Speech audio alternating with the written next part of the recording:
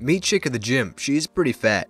She wants to lose weight and asks for help. Train her for 6 weeks and notice results. During this period, she learns I have certain gym rats after me from my past. She looks better each week. We date a bit. On one of the dates, she mentions she only dates a guy with their own business. One day, she whinges about how she hates her job, has the same qualities as me in finance but couldn't get into a certain finance firm. Set an interview up with my employers. She's grateful and thankful.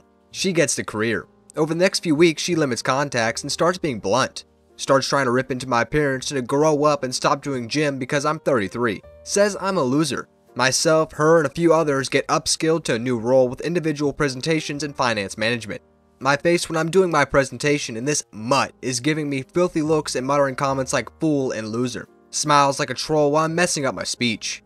I get unsatisfactory and don't pass. Same day, I go to the gym. Gym rats approach me and tell me they know where I live, what my assets are, and where my AMG is stored, along with saying, ask a girl how she feels after last night. Then they walk away, laughing.